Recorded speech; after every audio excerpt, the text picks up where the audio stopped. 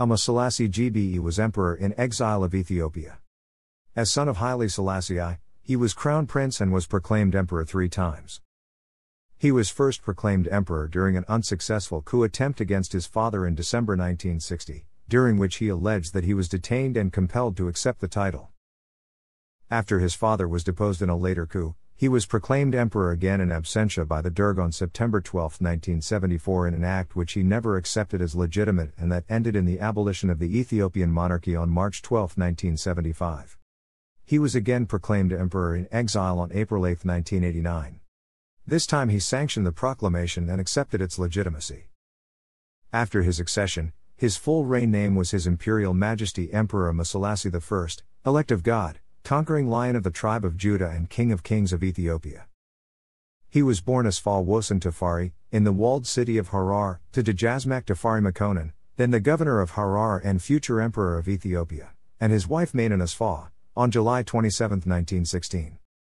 Amha Selassie became Crown Prince Asfaw Wossen of Ethiopia when his father was crowned emperor on November 2, 1930. Crown Prince Asfaw Wossen was granted the title of Murid Azmak in the province of Vula to rule as his fief. He was married to Princess Wulit Israel Seon, great-granddaughter of Emperor Johannes IV, and had a daughter, Princess Ijigayehu. Following the Italian invasion of Ethiopia in 1936, the Crown Prince and Princess went into exile with the rest of the imperial family. They separated around 1938 and eventually divorced in 1941.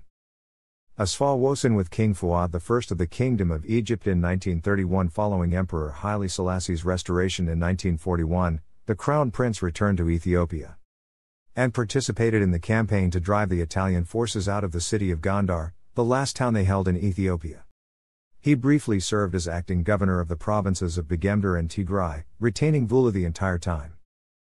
He was eventually remarried to Princess Medfiriashwerk of Bebe, and would father 3 more daughters, Princesses Mariam Sena, Srash, Sian, and a son Prince Zara Yacob.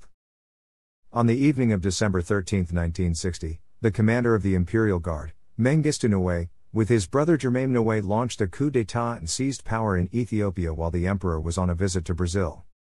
The coup leaders allegedly detained Crown Prince Asfaw Wossen in the Imperial Palace, and the following morning, having secured control over most of the capital, then allegedly compelled the Crown Prince to read a radio statement, in which he accepted the crown in his father's place and announced a government of reform.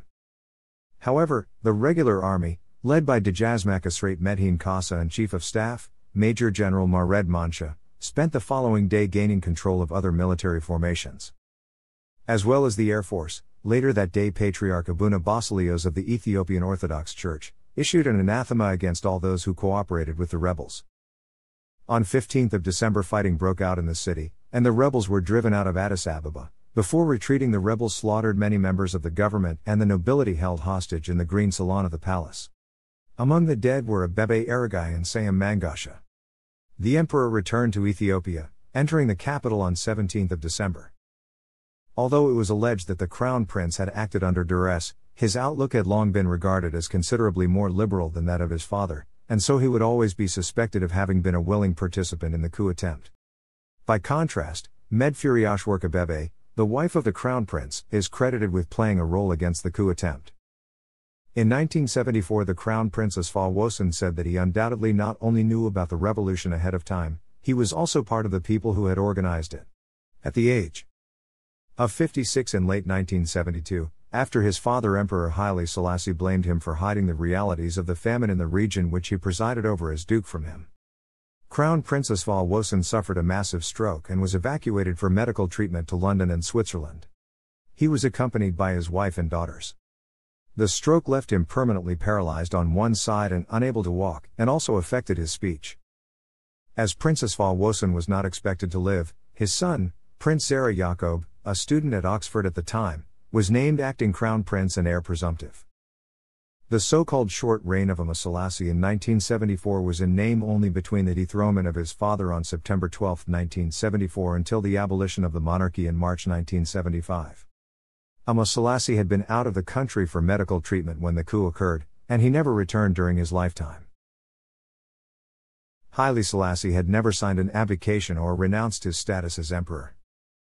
The military junta declared the crown prince king instead of emperor, but he never acknowledged the title nor accepted his father's dethronement. When the new government massacred 61 ex-officials of the imperial government, Crown Prince Asfaw Wossen issued a strong denunciation that was broadcast on the BBC.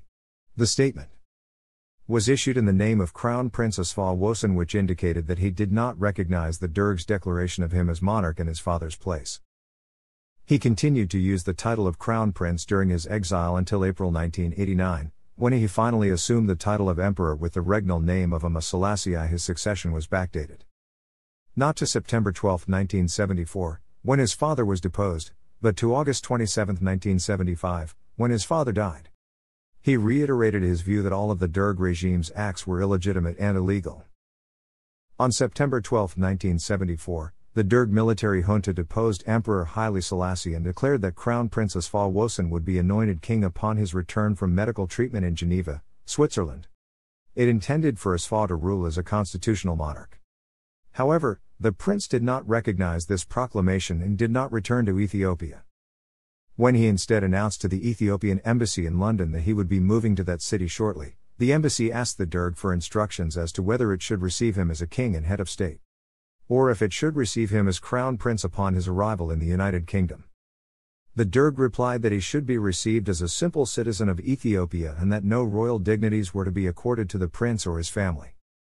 The revolutionaries soon abolished the monarchy in March 1975, and Crown Prince Asfaw Wossen settled permanently in London, where several other members of the imperial family were already based. The other members of the imperial family who were still in Ethiopia at the time of the revolution were imprisoned, including Asfaw Wossen's father, the emperor, his daughter by his first marriage, Princess Ijigayehu, his sister Princess Tanagmurk, and many of his nephews, nieces, relatives and in-laws. In 1975, first his father, Emperor Haile Selassie, and then in January 1977, his daughter, Princess Ijigayehu, died in detention. Members of the imperial family remained imprisoned until 1988 and 1989. In April 1989, Crown Prince Asfaw Wossen was proclaimed Emperor of Ethiopia in exile, at his home in London by members of the exiled Ethiopian community. He took the throne name of Amha Selassie I. His wife began also using the title of Empress. A year later, the Emperor and Empress in exile moved to McLean, Virginia, USA to be close to the large Ethiopian immigrant population in and around Washington, D.C. In 1991, with the fall of the Derg, and the coming to power of the Emperor in Ethiopia, Amha Selassie founded the Moa and Bessa monarchist movement to promote a monarchical restoration in Ethiopia, and announced his intention to return to his country for a visit. However, following the disinterment of the remains of Emperor Haile Selassie, a dispute erupted between the imperial family and the new government over the status of a funeral that was planned for the late emperor.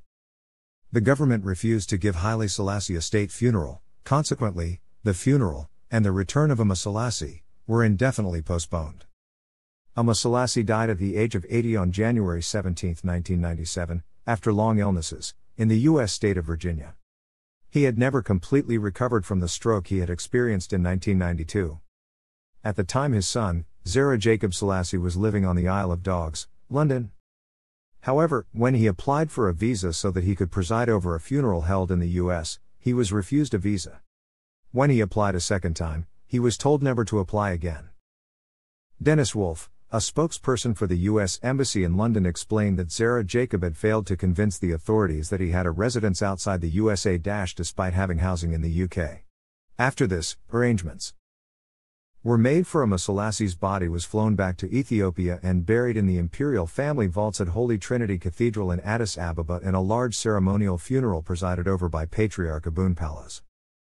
Amha Selassie was awarded numerous honors, including National Foreign. Amha Selassie held the following military ranks. National media related to Negus Asfaw Wossen at Wikimedia Commons. Thanks for watching.